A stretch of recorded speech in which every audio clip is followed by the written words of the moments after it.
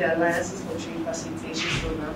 Our duty is, our mandate is to support with trade facilitation. And one of these is the support of the training on Icums. And since Trade Forwarders, Icums is a main platform where trade is made both around our various borders. We thought it wise to support institutions such as Giff, to be able to train its members, to be able to give refresher courses. So this is one of our support, I should say. So thank you all, wish you all the best, and have a great session. By God's grace, we've been able to do 2 years of Icums. Just this morning I was saying the beauty of Icums is that you can work anywhere. I have my tablets here, I'll be working whilst here. And we thank God for that.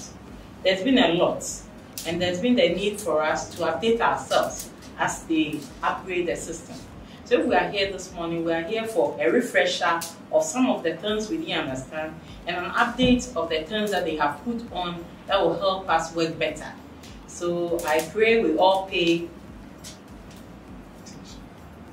attention, someone gave me the word, so that at the end of the day, we'll go back very much filled with fresh knowledge that our work will be much easier. Thank you. Welcome. Thank you.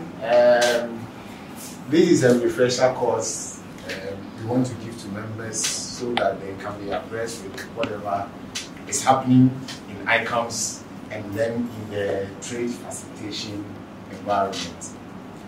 I pray that whatever we are going to do today and for the rest of the week, we will pay attention, absorb it, and go back so that some of the challenges that we are having, if not curtailed, will be minimized or reduced.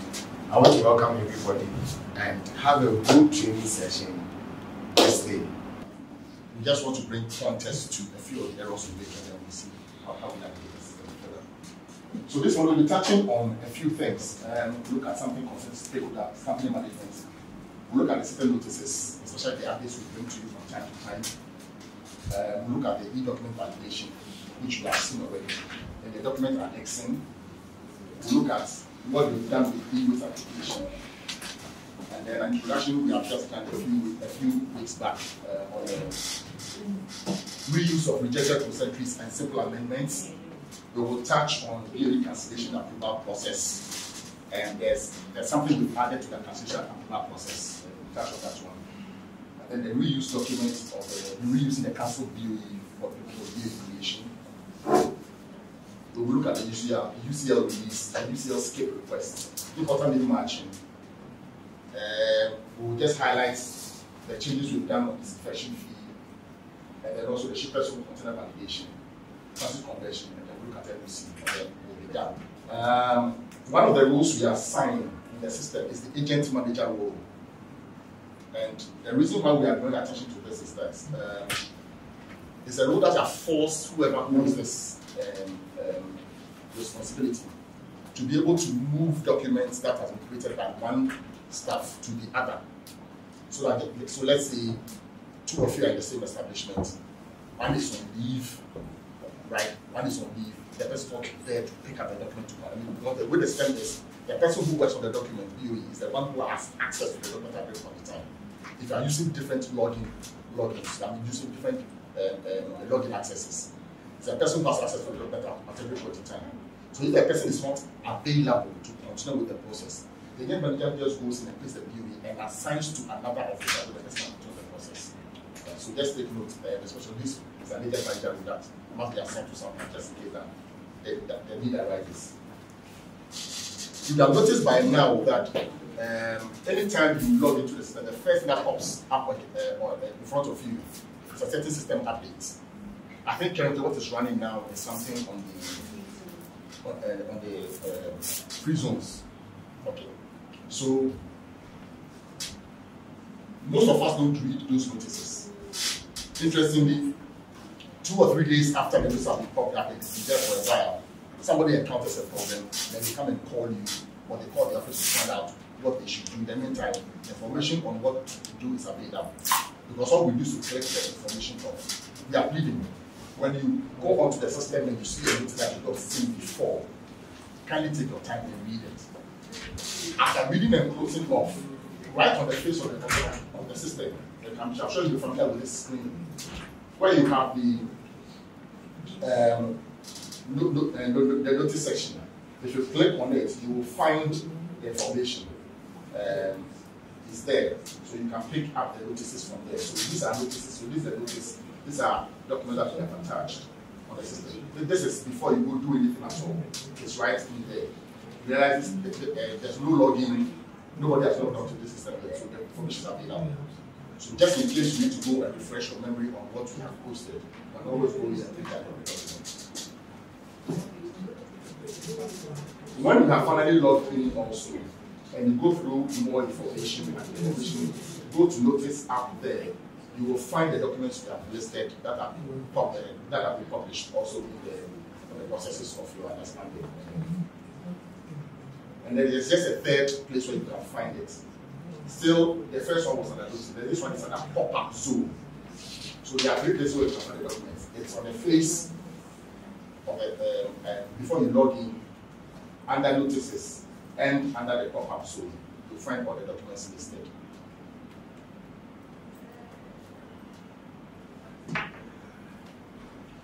We have noticed over the period that. Can I just get clarification? It's like when you talked about the agent, it's like if we're in the same company, she creates it. It's like it's assigned to her, or it's in her name. So somebody should be able to reassign it. It's essentially that's what it is. Reassign. Now, when we create applications, there are two ways in which we can create applications on the system. You can do what we call a preparation application and a consignment application. Now, the two works differently. We all know by now, at least if not for nothing at all, how to create an application or you want to apply to customers, you create an IDF. You may end up creating a GSC. At least these two you will. Sometimes you have to add FDA and EPA. So these are 4 applications.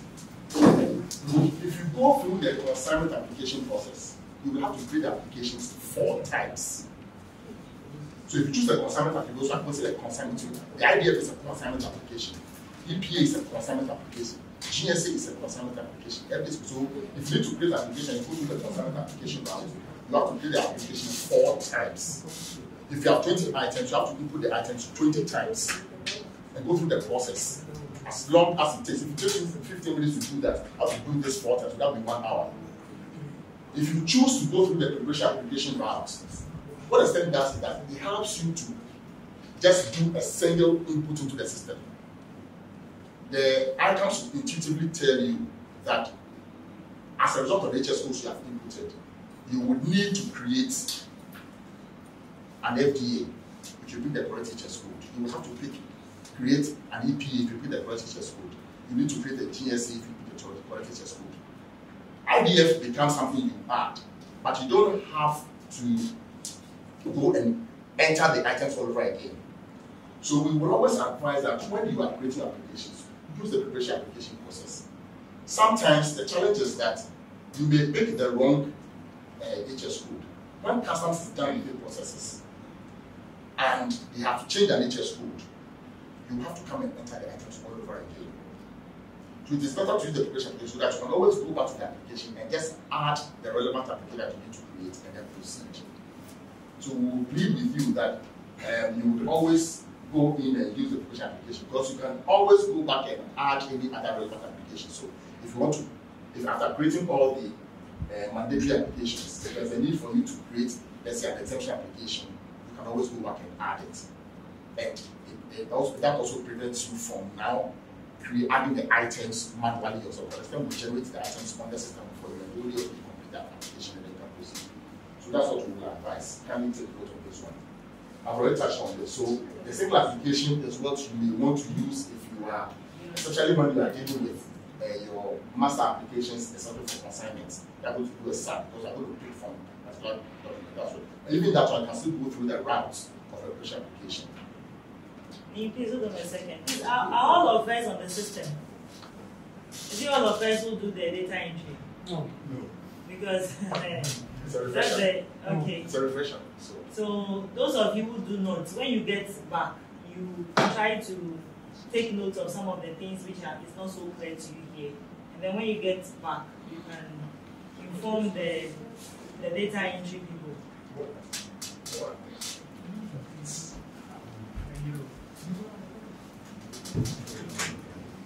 We have also recently introduced an FDA process for personal effects.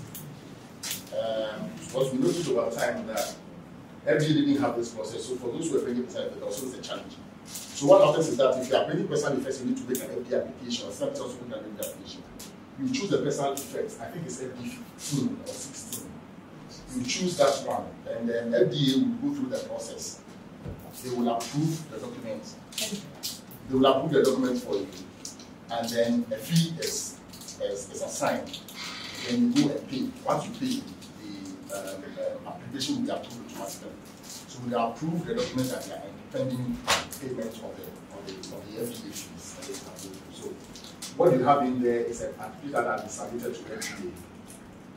They would have gone in and done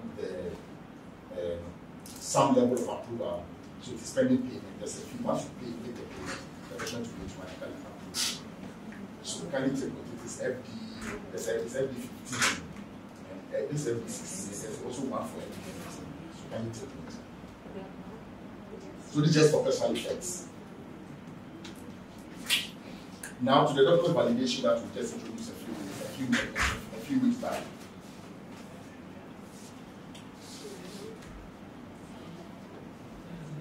A mandate has been directed to e-tracking, or a mandate has been directed that appropriate or approved institutions should be tagging all these consignments under these suspense regimes, moving from one location to the other with an electronic tracking device, so as to assist government in securing revenue and also ensure that these consignments move to their appropriate border points or warehouses in due time.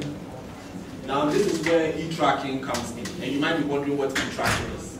So e-tracking, we are a customized component of the Icums under Ghana Link. So essentially, there is Ghana Link and there is Icums and e-tracking, and we work hand in hand. So we are a customized component of Icums that has been given the mandate to perform these services, to tag these consignments with an electronic tracking device so that we can appropriately monitor the movement of these consignments from point A to point B. Now, we are doing that essentially to ensure that we protect government revenue. Or it means that all these consignments within the suspense regimes, that is, when you work with re-export, you must come for a tracking device to be tagged with your consignment. If you work with the transit regime, you must request for a device to be tagged to your consignment. If you work with the free zones and the warehousing regime as well, you must request for a device so that your consignment can be monitored from where they are, from the location of goods to where they are going to. So we are doing that, like I have said, to make sure that we are protecting government revenue under these suspense regimes, so that they get to their border points or the warehouses in a safe condition. Now, our operations is such that we make use of robust electronic devices that operate via GPS to send live feed locations, and also we can monitor your consignments, which provides our tracking system or tracking software with specific notifications so that if your goods or consignments are tampered with, we can move in with customs preventive to ensure that the appropriate thing is also being done, and also to ensure that your consignments are moving through the appropriate or the standard routes they are supposed to take to the various border points or the warehouses. Now, e-tracking essentially provides a remote web-based tracking system, a remote web-based tracking system where we receive live feed location or live auditing of the locations where the consignments are passing, and also tracking and monitoring your consignments.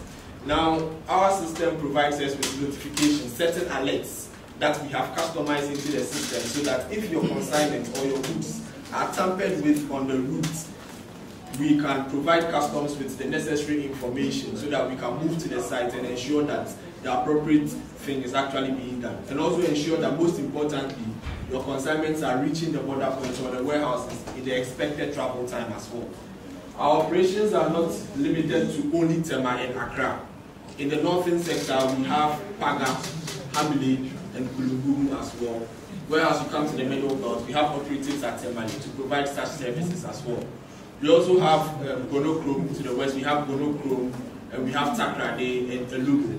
When you come to the Volta region side, we have Akan and we have Aflao as well to provide these services. So our operations are scattered throughout Ghana so that you can get these services, provided you are moving your consignments from the warehouses to the border points, or from one border point to another border point before it leaves the country. So I'm going to run you through our operations through the warehousing and the free zones regime, or re-export. Then I come to the transit regime as well. So essentially, if you want to request for our devices whilst BOE has been released, you go to any of our offices and present your declaration documents. Then our operative over there is going to validate or probably verify the information on your BOE documents through the Icums. And once that verification has been done, depending on the number of sub-consignments, being, we generate an invoice for you to pay through our banks. We've also recently done an update, which I will come to getting to the end of this presentation. So you pay for the number of sub-consignments through the invoice we have generated at the bank. Then you present the information, or you present the bank slips or the receipts back to the agents, or that is back to our operative. Then we will make another check to ensure that the appropriate payments have been done. Then with the warehouse re-export or free zone regime, we will provide you with an Icums manifest information form where you fill necessary information regarding your description of your goods, your information, basic information, including the agency name, and your agency, your name and your contact, including the driver's information as well. That is the vehicle number, the driver's name, and the driver number as well, the location, the current location of your goods, and the exit point of your goods, including the resident warehouse office. The data entry will do that verification in Icums as well, and key the appropriate data in our tracking software. So it's more or less like we transfer information from the Icums into our tracking software to make sure that the information matches. So when this is done, you will be allocated with a device number. Now you will go to the transit yard or the location of goods. So by the time you would get there, the devices are already available for our field officers over there and waiting for the consignments to be tagged with the devices. Now you have to also pass through customs to complete your printout, and that will be the customs movement sheet. We do a number of verifications considering the device number and the track number that is allocated to you on your printout as well, to ensure that we can tag the appropriate consignment with the allocated device. So the field officer would do that tagging and take certain records on the ground as well. Now, when the tagging is done completely, the work eventually moves to our monitoring team, who I mentioned have been trained to interpret the notification and the alerts that we get from our tracking software. So that is where we begin to track the consignment, wherever they stop on the road, wherever they get to. And our tracking system also provides us historical data on wherever your consignment has passed, as long as we have tagged it with the tracking device. So it provides historical data, monitoring wherever there is any anomaly in the form of deviation or diversions. We get the notification and we raise alarms to customs, and we move into the location of the goods.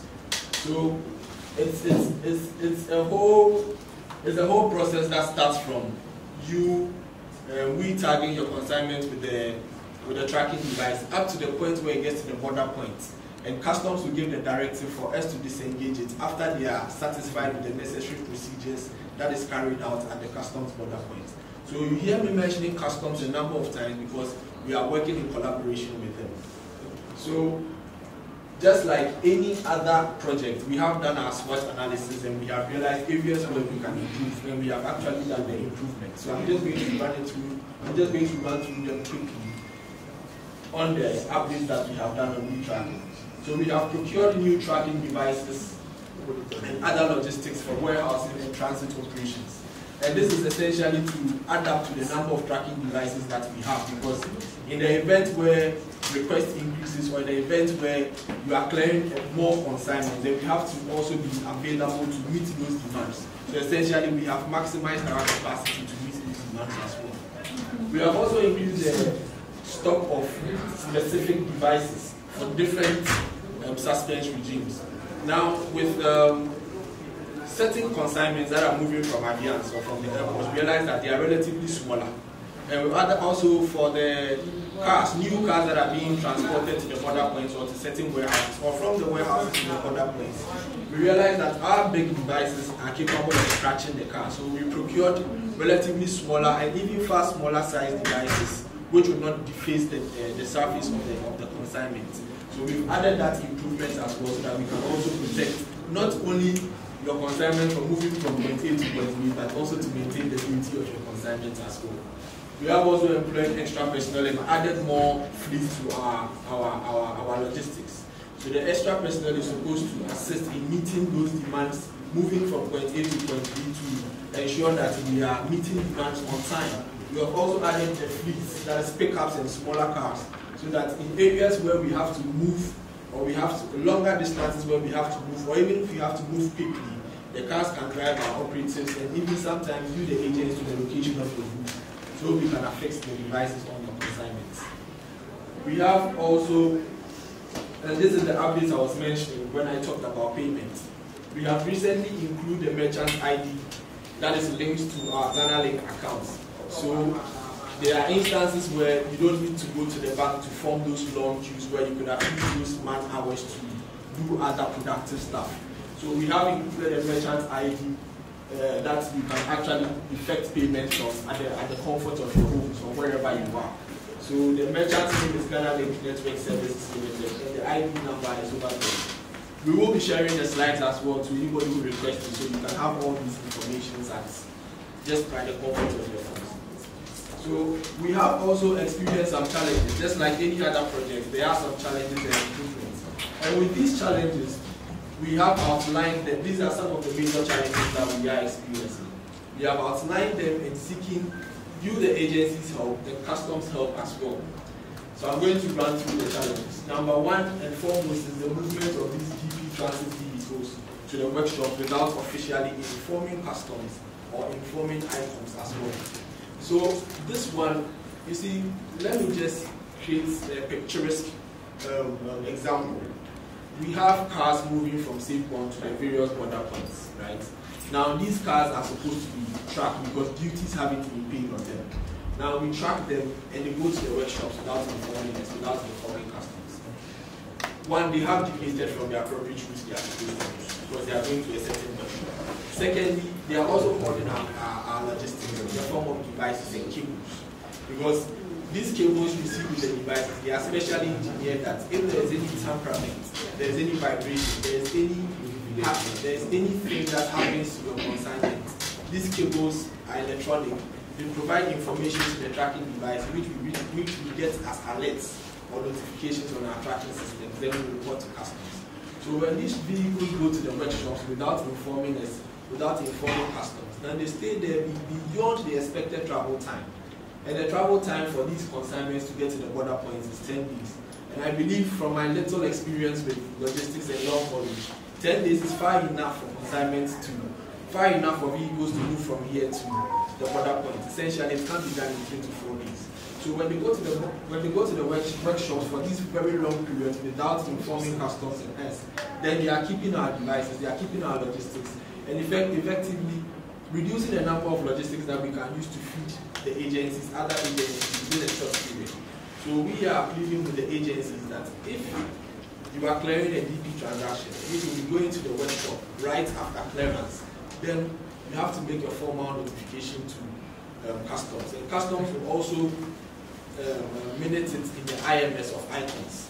so that whichever e-tracking operative, wherever we are, whether you are in this country or a different country, you can easily log on to the icons and read the comments attached to that particular video that this vehicle is going to the workshop. That way we can also monetize at that workshop, and whatever necessary assistance we need to provide you, the agencies, we can provide for you from the workshop. Now there's also this where there's the failure of the use of Icums platform for the change of route and the change of track. Now, there is a part in the Icums where you can do your amendments when you want to change the route, right? Or you formally write to the Customs Commissioner headquarters so that they will do the necessary verification and go through the necessary procedure to assist you with your change of route. There are instances where we will be tracking, then a consignment which is supposed to go to handling is ending up at Monochrome, or it's even ending up at Paga without the appropriate change of route. We check with Icums and there is no information to that effect. Yes, we have seen that. Currently, I received a notification over here about a suspected deviation where a transaction was supposed to go to Hamili and it is on the Paga route. So usually when this happens, we notify the customs closest to the location of the goods, and our operative also moves in preventive. You inspect the document and it's not supposed to be on that route. Now, what is supposed to happen is you need to do the amendment in Icums and also report to the Commissioner of Customs that this is what you intend to do. You want a change of route. Then you'll go through the necessary procedures. After this is done, we can also verify from Icums whether the appropriate change of route has been done.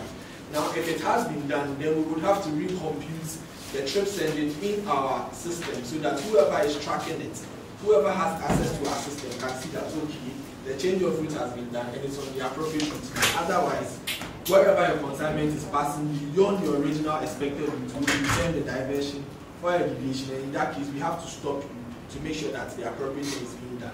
And you know that time is money, so your time will effectively be wasted as well. So once you do the appropriate thing or the right thing from the onset, you have a smooth operations from your side, from our side, and we also save time for customs as well.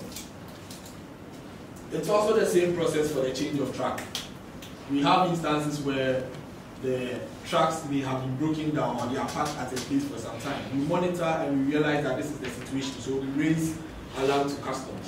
When we move in, the vehicle is damaged, they have started, they've brought in another vehicle to ensure the change of tracks. In most cases, they want us to disengage the devices. Then we let them know that no, this is not the appropriate process. You have to write customs to the closest location of the goods. Then they will relay the information and the appropriate procedure will be followed. When this is done, customs will also minute it in the IMS. Then we'll realize that, well, the change of track is being done because of an accident or because of a legitimate reason why the track cannot move from point A to point B. So these are some of the challenges that we are actually facing on the ground currently, where tracks may be damaged, agents may not know the appropriate procedure to follow. So I think after this presentation, going forward, you might have an idea, or you will certainly have an idea of what to do when your track is damaged. If there is a need to change the track, kindly report to customs closest to the location of your goods. Then they will pass you through the procedure that you are supposed to take. Then eventually, e-tracking will also be notified so that we can do all the necessary changes or follow through all the necessary procedures and also ensure that this procedure is fed into the Icums. But this is where we will be to customs to ensure that we follow through this particular procedure where we feed information into the Icums for e-tracking to also see as well. There's also this really interesting challenge that we are facing, which is clearly from the agency's side. Once we have realized that there are instances, a number of instances where agents will go through the hassle and bustle to pay for devices, go through all the necessary procedures, and not come for devices. Now, what happens is, after the third day, right, we recirculate these devices into the system. So after the third day, if you came back for your device that was originally allocated to you, you will not get it. You will have to go through the same lengthy process of getting devices, which is also going to waste your own time. So once you have requested and paid for devices, and the devices have been made available, try and come on time so that the devices can be affixed on your consignment. So you can move your consignment to the border points. If there is any event where, let's say, a breakdown, even in transit yard or even at the various warehouses, it's appropriate that you would also notify e-tracking or notify the customs at the location of your goods, and they would further notify us as well that this is the situation with your consignment, so that we can make special arrangements for that particular device. Otherwise, we would recirculate those devices into the system after the third day, and you have to go through that same lengthy process. And it's quite frustrating for agencies sometimes. So kindly come for your devices that have been allocated to you so we can tap them to your consignment so we can leave. If there is any legitimate reason why you can't count that particular within that third day, kindly notify us, formally notify us in our office as well. Then there is this also very unique one to, especially the loose cargoes. The loose cargoes, the land trains which have tarpaulins. There are tarpaulins. You see, the tarpaulins have these rings at the edges of them, of the tarpaulins, where we have these long electronic cables we can wind through them and properly and tightly affix your consignment to the cargo, to the cargo track. Now, like I mentioned, these electronic cables are not just any ordinary cables. They are circuitry cables which, when affixed to the devices, they provide information as to whether your consignment has been tampered with in any manner. They also provide other information regarding anybody who might have tried to cut the cable to have access to, illegally have access to your consignment. So we need your tarpaulins to have these rings around them at the edges so that we can properly wind the long electronic cables through them so that we can affix or we can secure the cargo or the cargo into the truck properly. Then there's also this incident where we have trucks that are roadworthy but are realistically not worthy to carry your consignments. Now, these trucks do not have certain hooks around them where after winding or after affixing the cables to your cargo that we can tie or we can support the consignment or the cables with. If you have taken particular notice of your vehicles or the loose cargoes which carry, or even the flatbeds which carry your consignments to the border point, they are supposed to have certain hooks around them so that when the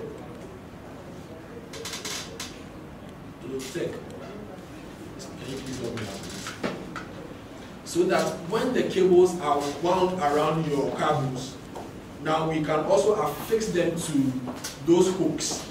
Now this allows us to secure your consignments properly before we can affix our devices onto them. So if your truck is actually roadworthy, it might not be worthy to secure your consignment. You might be thinking as long as it is able to carry it, that is it. But then we need to properly secure your consignment with those cables around those hooks to ensure that we are safeguarding your goods which are moving to the border points. So these are problems that we would wish that you, the agencies, would assist us in solving so that we can protect your consignment, protect government revenue up to the point where we get to the destination of the goods. We've also come up with some controls, and we've also come up with certain observations and controls. We realize that for some reasons, some drivers have this knack of damaging our devices. I don't know if they think that once they use a certain number of force or they try to tamper with the consignment, we will not notice it through our tracking system. We do notice it. There are also other instances where the cables are destroyed through its journey to the various destination points. So what we have come up with is a fee of 1,000 cedis for the devices if it is destroyed. Now, once the devices or the cables are destroyed and get to the border points, we do our necessary due diligence. And once we realize that it is the fault of the driver, you pay 1,000 cedis for the destroyed devices, which we will retrieve. Now, the cables also, you pay a fee of 500 cedis once it is destroyed. Now, to also prevent people from, or prevent agencies from holding our devices or keeping our devices beyond the expected travel time, a fee of 15 cedis is being charged per day for the number of days that the devices are kept outside the travel time. That is after 10 days. If there is no report on any legitimate reason why the device is or the cables are being kept, a fee is charged per day outside the travel time for the number of days the devices and cables are kept until it gets to the destination point. So those are essentially our operations under e-tracking that I have presented to you. And if you have any questions, they are really welcome. When you do LOC, you have to apply for bank listing. You use the exporter team. Now you apply for the LOC. Now the 30 days has expired. You extended. So I thought that the Bank of Ghana will hold the exporter which we use their thing in bank transaction to retrieve their whatever they want to. Instead of giving us this or that, we have to go and come and settle these LOCs on our system. That's my issue. What we don't expect that is this. For the exporter who has gone into non-conformity, that exporter cannot go to another agency and go and process an export. Once you go to the agent, the system will tell you that there's value to non-conformity. So no, we're going to have to hold the exporter responsible. But you came to customs. The exporter didn't come to customs. Yeah. That's what you must understand. It's the agent who came to customs, not the exporter. Because you see the list that has come out has got a time lapse. And of course, if you don't do it, when the time comes, they'll do what? They'll block you. And when they block you, you come to us. But we want the solution to this. We don't want the end of June to come, July to come, and then our members will be coming and this and that and that. So please, let's take note of it when we leave here. See through all the declarations that duties have been paid and do the needful. However, if there are any interest charge or whatever it is, we will also help you to have that interest charge waived. But if you know you've not paid the duties, and for that reason, they have to call for that duty, and any other charges comes up, definitely they will let you pay.